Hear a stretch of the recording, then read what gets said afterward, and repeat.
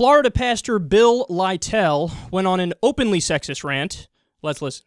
I just knew. I told him, I said, I bet they go out there and film that sign, male leadership. And that's going to go out throughout the whole county. Do you know what we'd have had to pay to do something like that? That was probably a $100,000 gift. I'm not going to thank the person that left the weapon, however. It just ended. God had mercy on that whole deal, but male leadership, don't you be ashamed. You go to a church with male leadership.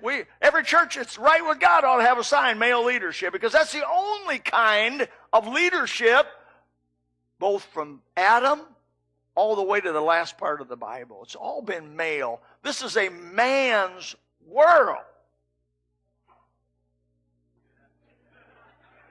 And all the men said, get up.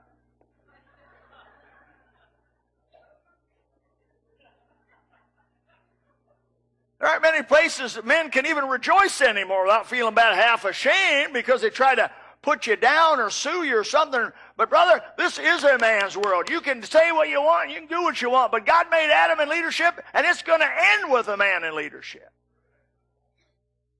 It doesn't make men better, it just makes, it's God's way. Amen. You know, oftentimes when we talk about issues involving sexism, you have people who 100% jump immediately on the side of, it's not sexism, it's never sexism, sexism is not what it used to be, it's different now, there's not much sexism going around. Blah, blah, blah, blah, blah. No, but how is there any other interpretation of this?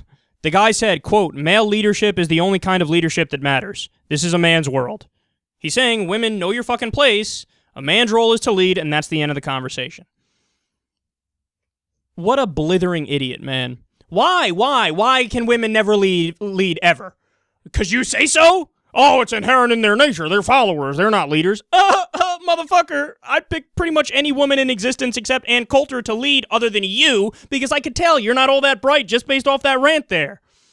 See, you gotta understand, man. Like my mom, for example. My mom and dad split up. They got a divorce when I was young. My mom went back to work, worked full-time, raised and took care of me and my sister. Now, granted, we weren't struggling. We were upper middle class.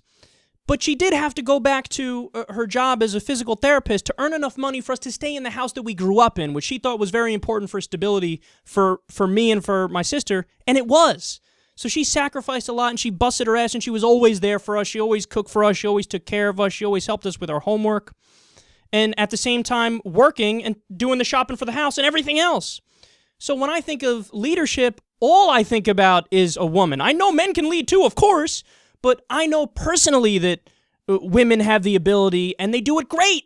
So when an idiot like this makes an argument like that based off of his religion, which is 100% made up, it makes me want to tell him to fuck off because he's a dumbass.